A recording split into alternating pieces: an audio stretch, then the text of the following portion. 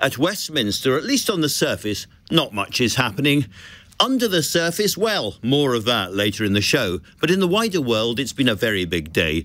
In Ukraine, I'm sorry to say, the Russian army seems to be doing much better. The Ukrainian President Zelensky has been pleading with the leaders of the G7 group of industrialized democracies for more weapons, telling them at their gathering in Germany that he wants this war over before the end of the year when winter sets in.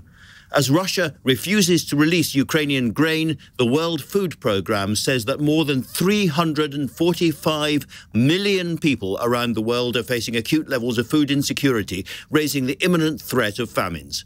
Now, that all puts our little local difficulty as to whether Boris Johnson can continue to lead the Conservative Party into perspective.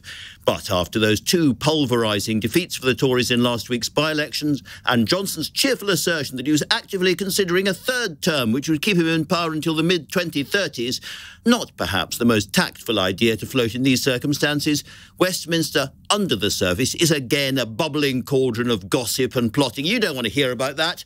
Oh, yes, you do. At any rate, you're going to.